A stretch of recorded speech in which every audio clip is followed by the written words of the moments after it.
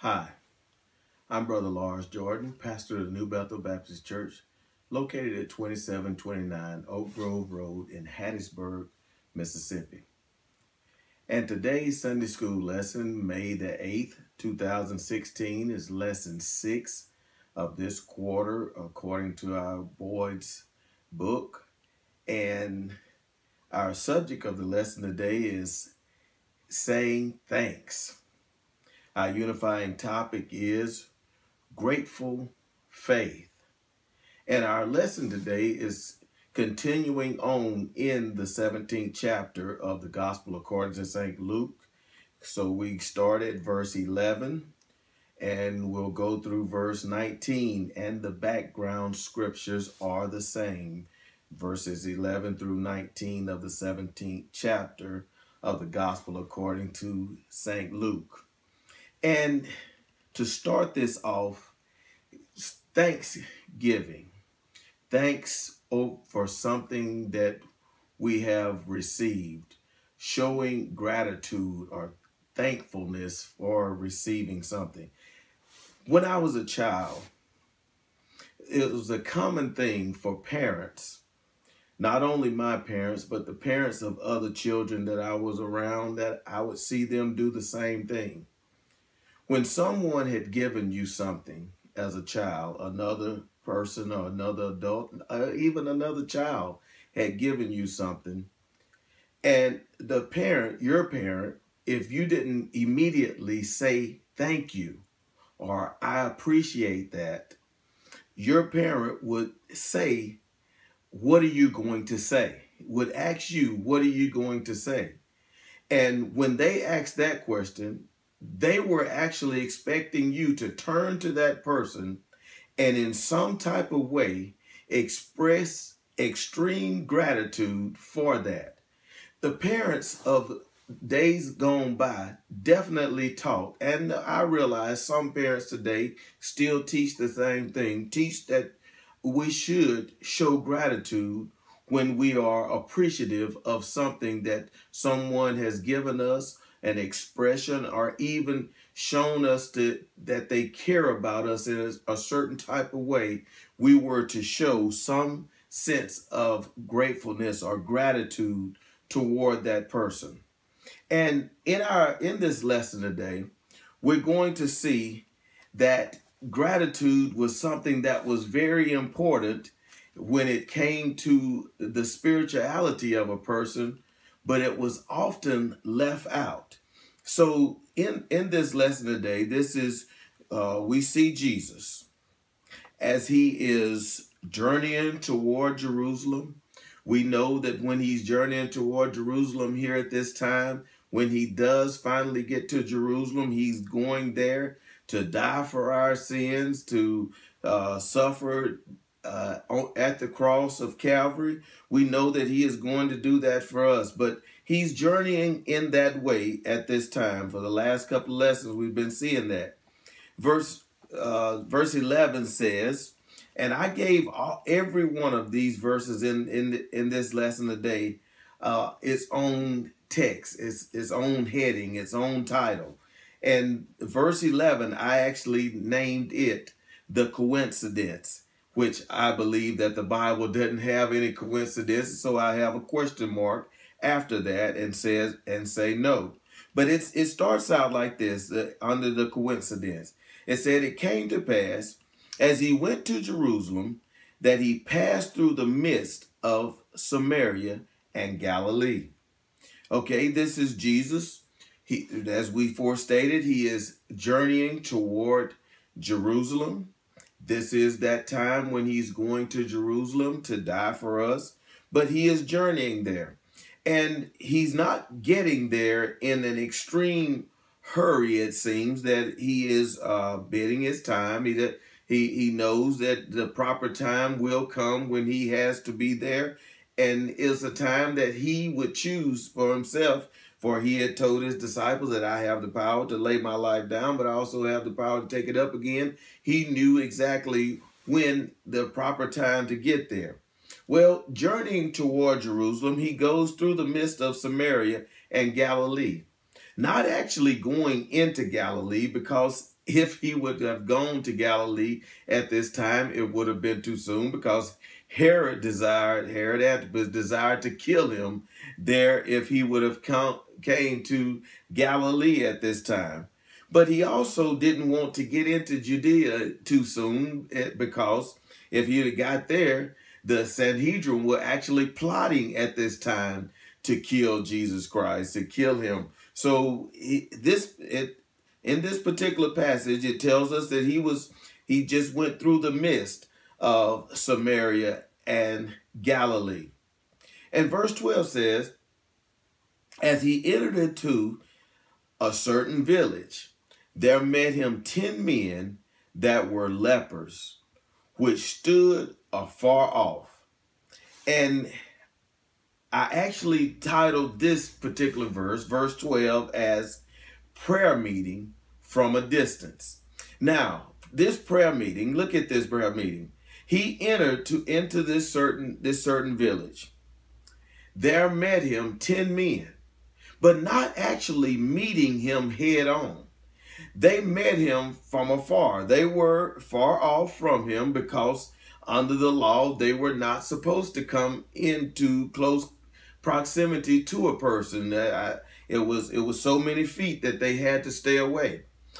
In Leviticus chapter 13, just not going all the way into every part of the leprosy, but verse 45 says, and the leper in whom the plague is, his clothes shall be rent, and his head bare, and he shall put a covering upon his upper lip, and shall cry, unclean, unclean. Anytime someone was about to approach him or get close to him, he was to let them know that I am unclean. In other words, leprosy was an unclean disease. This is the law that God gave. This is what God told them to say. Yell out, shout out to that person, so that they will know that you have this contagious disease and you're not to come close to him, or you would be exposing yourself to this disease. So you would shout out,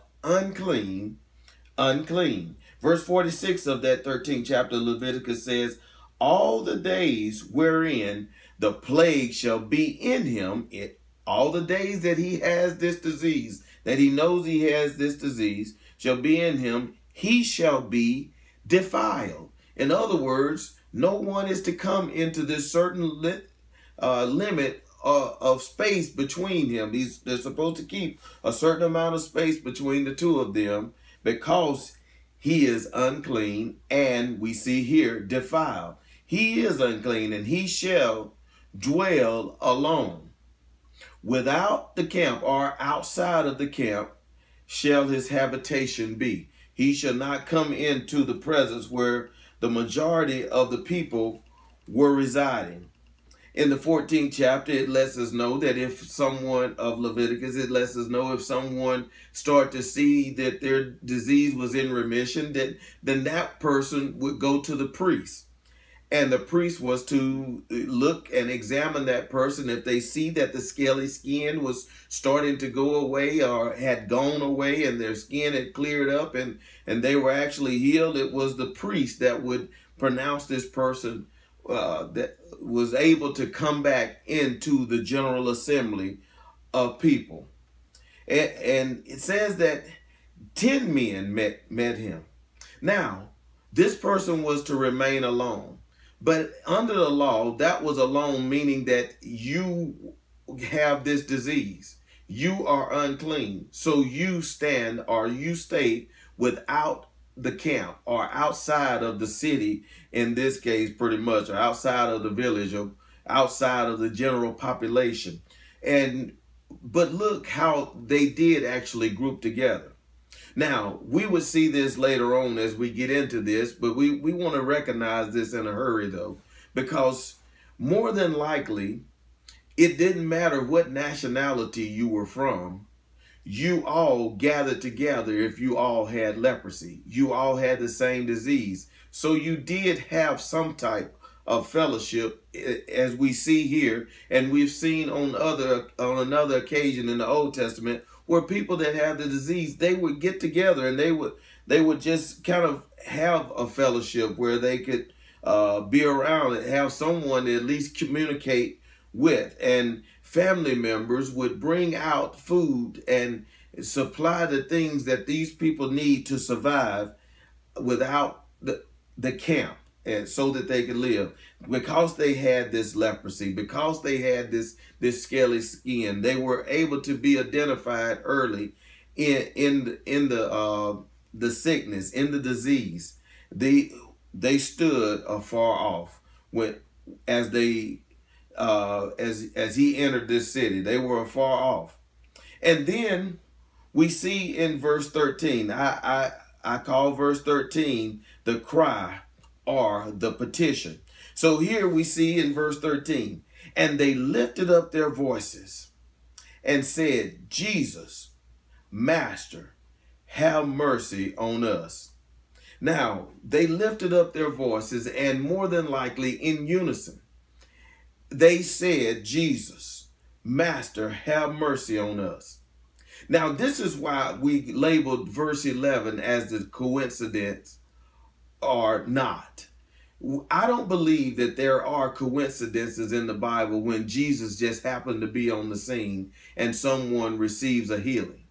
I believe that Jesus already knows, because he is God, that this person is in need, or these people at this time were in need of healing. And this was a time for God to demonstrate his power among the people, in front of the people.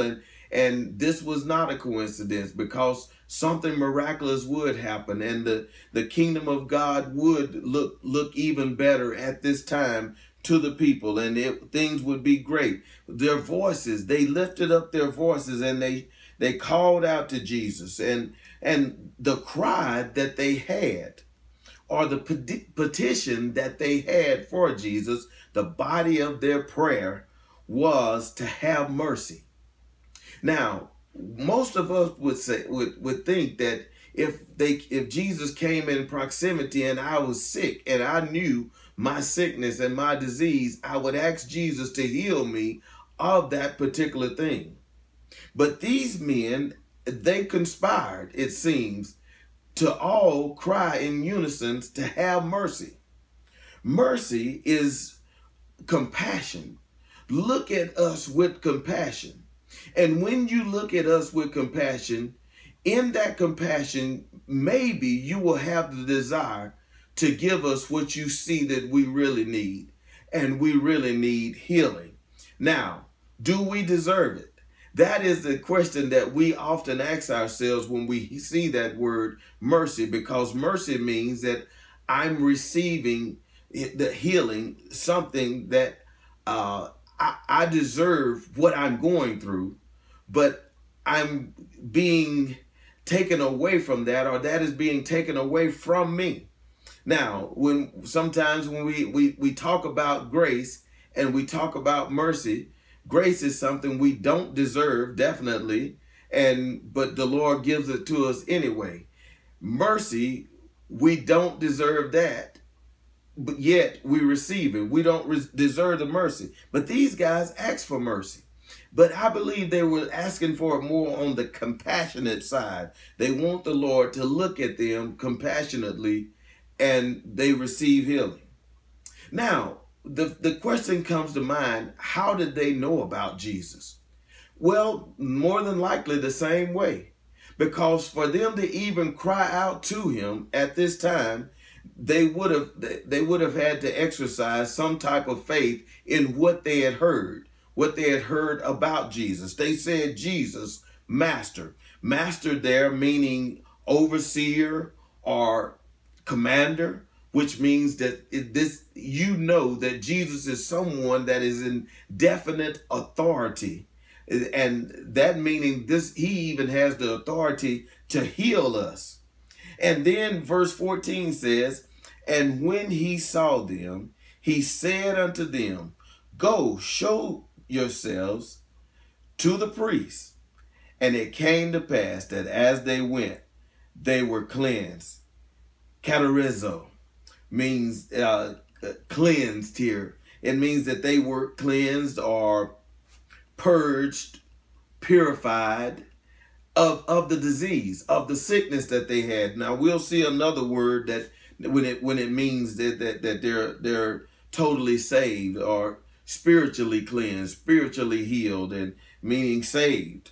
So here verse 14, we said that this is the command from the commander is what we actually titled this one. It said when he saw them when they cried out to him. He looked at them. Now they were asking for compassion. Have mercy on us. Look at us. See our situation and show us some type of compassion. Show us that you care. Show us that you want to help us and aid us in some type of way. As they looked at Jesus and he looked back at them.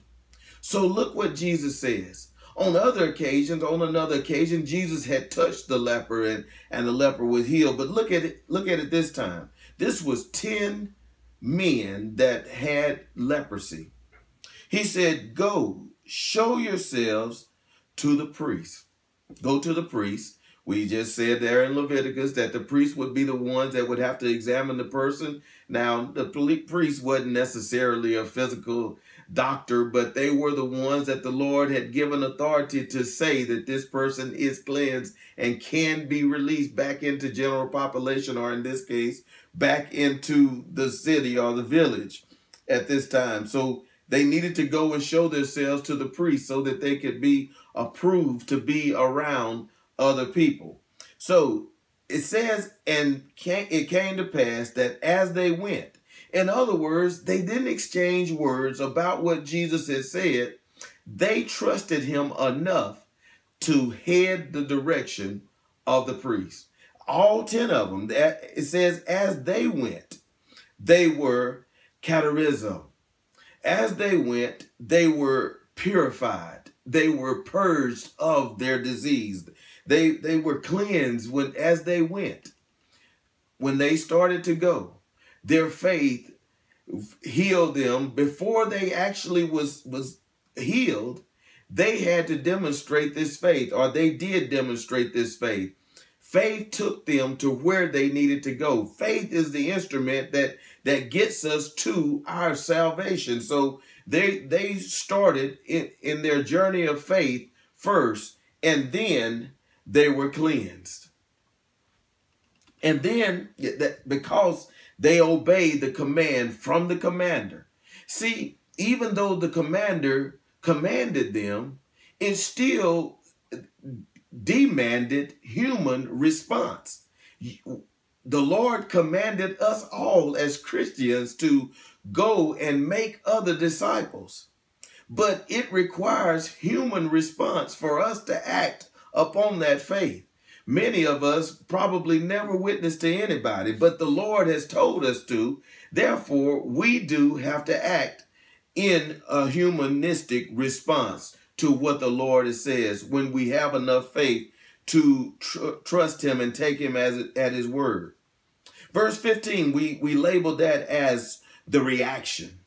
So here, and one of them, when he saw that he was healed, turned back and with a loud voice glorified God. It is said that sometimes with this disease, leprosy, that sometimes the person cannot speak really good. Their voice is limited because of their disease. But one of the 10, one out of the 10, only one out of the 10 turned back. He went back, but he didn't just turn back to go and sit back because I don't believe that I'm healed.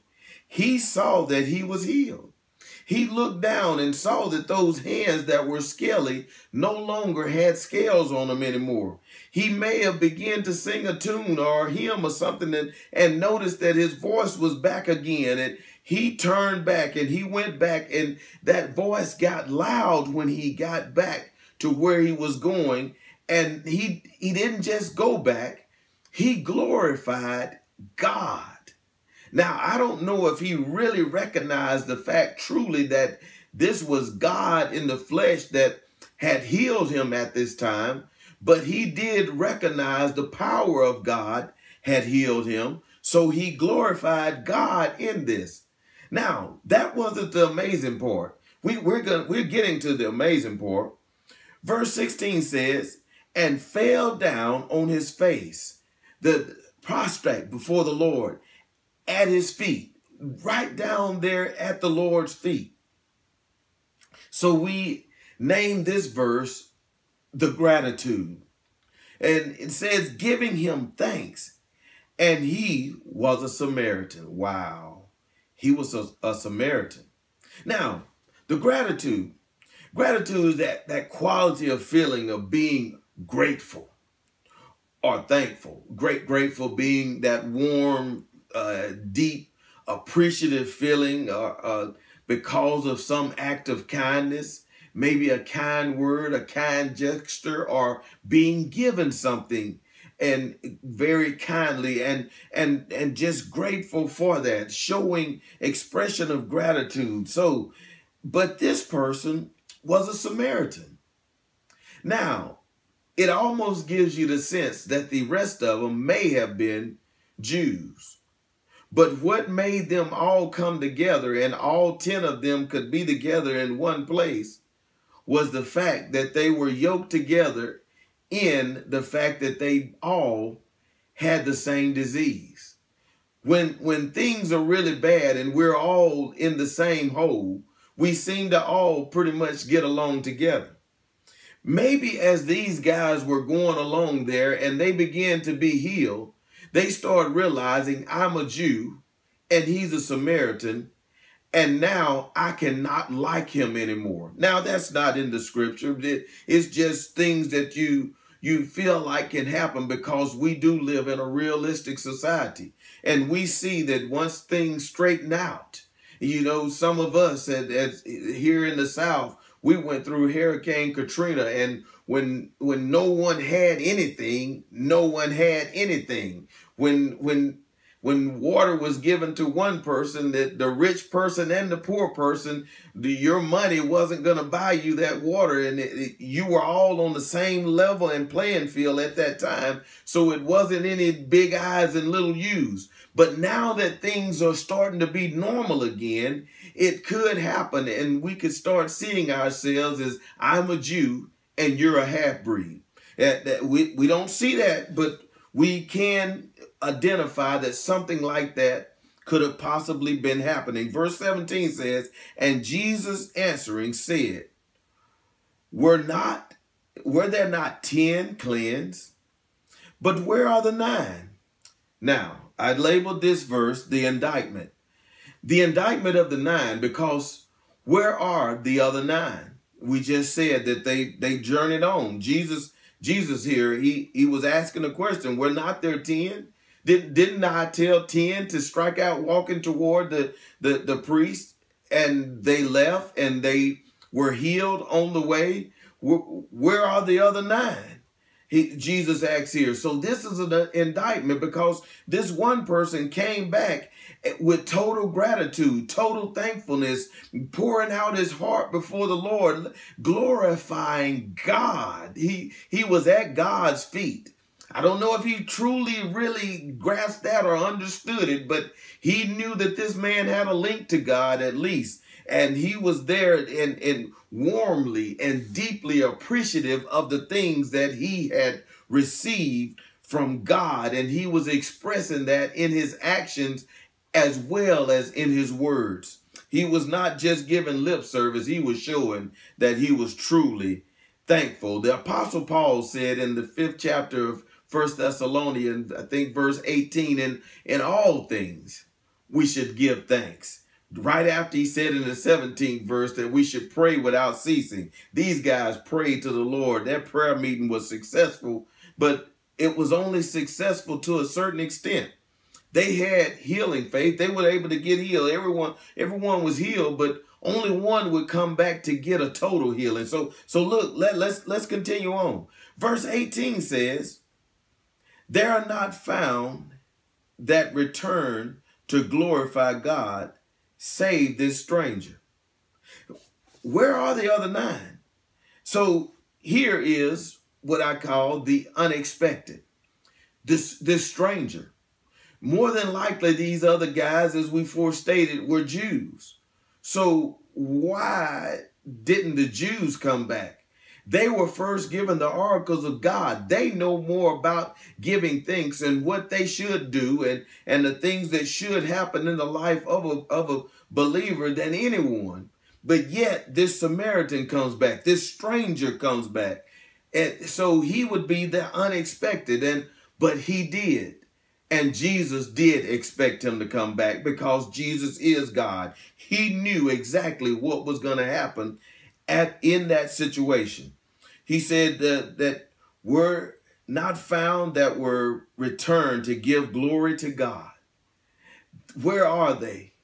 They should be giving glory to God also. They should be showing extreme gratitude also before they actually went to the priest, because they knew that they were healed when they looked down at their hands. When their friends that were walking with them say, man, your head is clean now. Your skin is not scaly anywhere anymore. But the unexpected came back. The Samaritan, this stranger, came back. Jesus said, save this stranger. A good word to use there in the King James Version, because that's exactly what would happen in the 19th verse. It says, save this stranger. Verse 19 says, and he said unto him, Jesus said unto this stranger, he said, arise. Now he's laying prostrate before Jesus. He has humbled himself before God, shouting in a loud voice, glorifying God, giving him thanks for his healing. And Jesus tells him to get up. Arise, you can go your way. You go now and show yourself to the priest also. Your faith has made thee whole. In other words, you're totally saved. Is what I named this 19th verse. I titled this 19th verse, totally saved. Sozo. We said charizo there in the 14th verse, but now this man gets sozo, which is totally saved. The Lord saved him, made him whole, Dr. Luke says here in this 19th verse. So the expression of gratitude, saying thanks, goes a long ways. In all things, we should give thanks. Father God, we do thank you today for the study of your word, Lord. Lord, we do want to show you extreme gratitude for how good you have been to us, even helping us to understand that we should give thanks. So, Father, we pray that now that you will search our hearts, forgive us of sin. In the name of Jesus, we do pray. Amen.